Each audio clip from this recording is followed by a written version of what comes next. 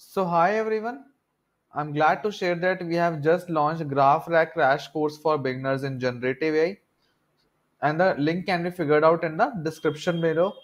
So basically, RAG is one of the most important concepts in generative AI that helps you to talk to external files like CSV, JSON, PDFs, etc. GraphRAG is an advanced version of standard RAG which uses knowledge bases, and instead of using vector similarity in vector DBs, it uses knowledge bases and graph analytics for making the retrieval more comprehensive and wholesome. So this particular course consists of three parts.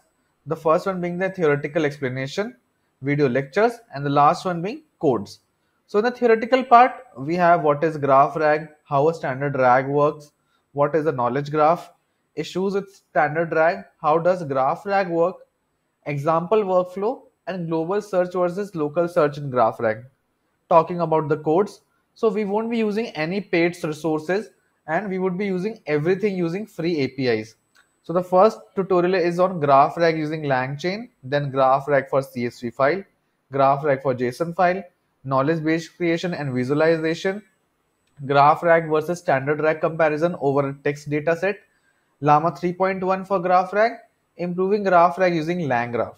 So we won't be using any paid APIs in all these tutorials, and all the codes are already executed for you to see the outputs. Alongside this, the code explanation and the theoretical explanation are present in video tutorials, and the playlist link is already embedded. So I hope you check out the course, and the link is in the description below. Thank you.